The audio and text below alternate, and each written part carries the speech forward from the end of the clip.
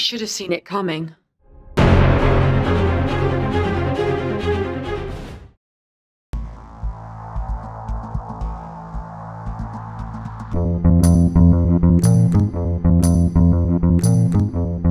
This is Lucy. Lucy was first in line for a promotion when her bank bought out Borrowers Building Society. The bank's mortgage book more than doubled within 24 hours, along with Lucy's responsibilities. Before the acquisition, Lucy was on it. She had ensured the bank was cautious towards new mortgage applications, and that she knew her risk profiles inside out. But now, with all the extra work, she was busy.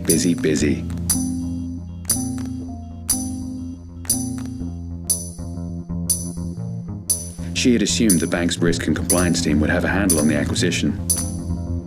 After all, risk management of legacy loans was their job, right? Wrong.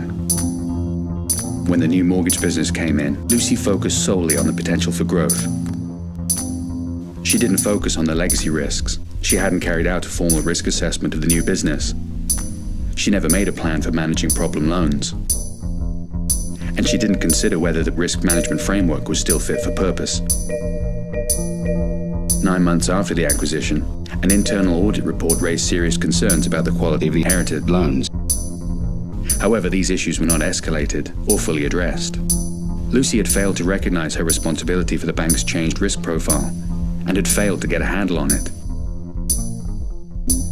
The bank had acquired a large amount of low-quality loans, so-called subprime mortgages. It hadn't reserved adequate levels of capital to cover exposures, and didn't realize the extent of the problem until it was too late. 1 year on, external auditors saw the internal audit report and investigated further. The bank was left with a significant capital shortfall, which threatened its solvency and required an injection of capital. The regulator had to be notified immediately. Following a lengthy enforcement investigation, the PRA fined Lucy £135,000 and banned her from holding a similar role in the future.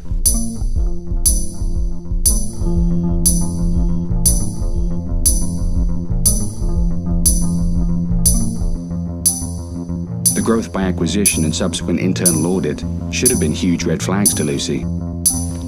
There are 3 things she should have done differently. 1. Carried out a reassessment of the risk management framework. 2.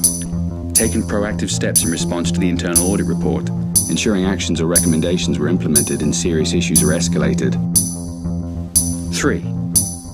Recorded every step she took, meetings she attended, and issues she raised. Proactively manage risks. Don't become a cautionary tale.